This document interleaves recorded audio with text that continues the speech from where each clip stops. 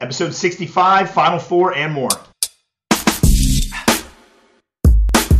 What's up, everybody? Kevin Bednarz here, kevinbednarz.com, hanging out in the studio with Captain Phasma for episode 65. Got a lot to talk about. As many of you know, I'm doing this video blog throughout the year. Going to do 100 episodes. I was going to do one a day, and I wasn't getting good content out. So today I got a lot to share, a lot of good value in the episode. Hopefully you guys will find it a lot of fun. We do this every Monday, and then on Wednesday also we drop the new comics report from my comic book shop, Comic Logic, here in Northern Virginia, with Rob, Rich, and Christina talking about the new books and having some fun in the shop. Even if you're not into comic books, I suggest you check out that episode and subscribe. It's always a lot of fun.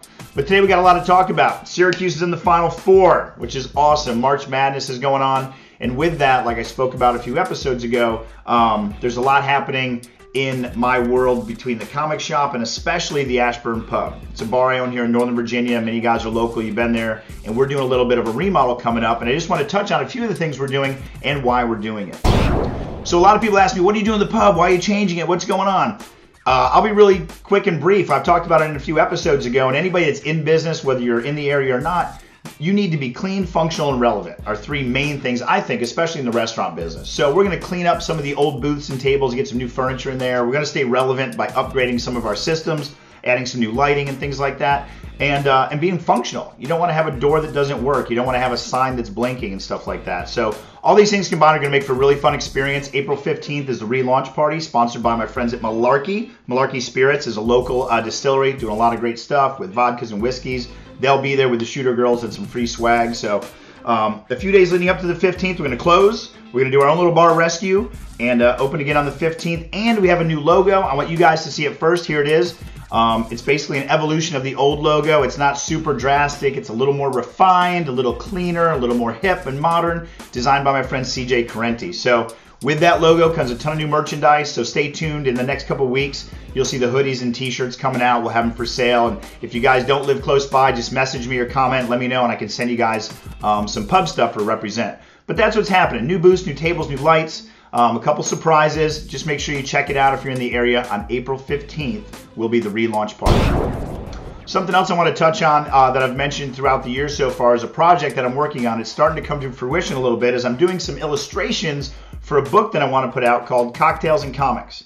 And what it's going to be is basically 12 to 15 of some of my favorite characters in pop culture that I'm going to do a stylized illustration of. And the other page will be a cocktail recipe that we come up with that goes with that image. So we're kind of in the beginning stages. I've talked to some writers that are going to help me out. I'm talking to some publishers about how I'm going to get it printed and things like that.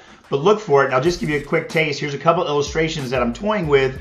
One is Tony Stark, enjoying a cocktail there, as you can see, with the helmet off. Lebowski, I'm working on that one. I started fooling around with a flash image. So it's going to be some images like that. I've got a lot of great feedback from people that have seen these, and that's kind of the style I'm going for. So leave me a comment. Let me know what you think of the artwork. And as this progresses, once the pub remodel's over, we're going to spend a lot of time here on this show showing you how I create that stuff, the tools I use, and also how it kind of went from, the idea, hopefully, all the way to a really nice hardcover coffee table book.